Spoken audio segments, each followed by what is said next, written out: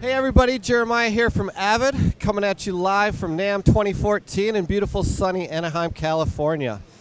We're here checking out the brand new anticipated update for Sibelius 7, Sibelius 7.5.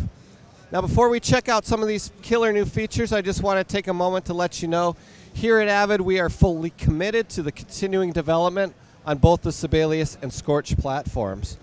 So for all the countless students, educators, and composers out there who rely on our software daily, Sibelius 7.5 brings an exceptional amount of new features to the table.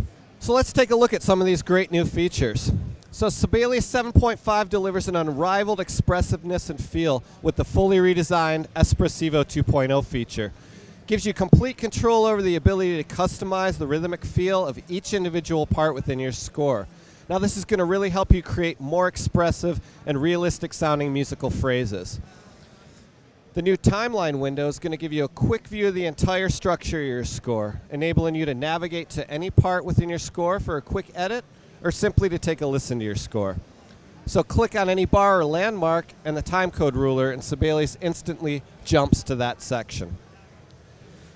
Now collaborating and sharing your scores has never been easier. Share your scores through email. You can upload and publish them as sheet music to scoreexchange.com, and you can even share your compositions as a video or audio file on YouTube, Facebook, and SoundCloud.